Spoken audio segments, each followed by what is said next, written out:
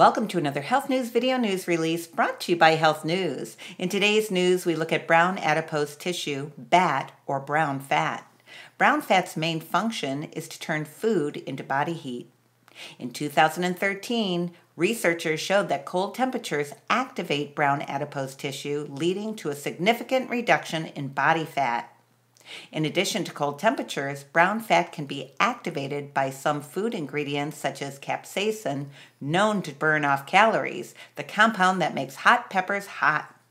When cutting down on calories, our metabolism slows down, affecting our weight loss attempts. But sprinkling 1/3 teaspoon of red chili pepper powder onto our food has shown to counteract that metabolic slowdown and promote fat burning. Other foods that may also stimulate brown adipose tissue, BAT, are arginine-rich foods including soy food, seeds, nuts, and beans. Adding a little spice to your life has many benefits, including activating that unwanted fat. Remember, your best source for everything health is your chiropractor. Visit your chiropractor regularly and make sure your nervous system is functioning 100%.